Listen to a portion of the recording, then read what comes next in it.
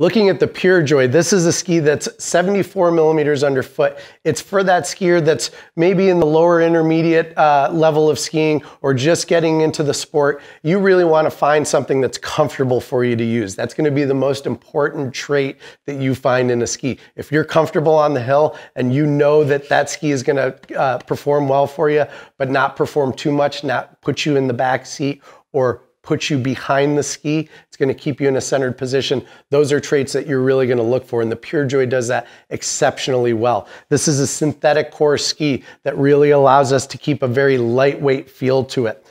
We use a full sidewall in the ski, and then we use graphene, which is the lightest, strongest material on the planet, and we use it in the ski to really lighten and strengthen the ski at the same time. But in the Joy series of skis for 1920, we fully embed the graphene from the tip all the way to the tail. And that gives the ski a very even flex curve. That flex curve, by making it even and not making it soft in the tip and stiff in the tail, gives you a lot of confidence because the ski is very predictable. So if you get into a different condition, that ski is going to react very similarly to any condition that you've been in previously, so that you have a lot of confidence and you can go ahead and enjoy your day to the most. So check out the PureJoy.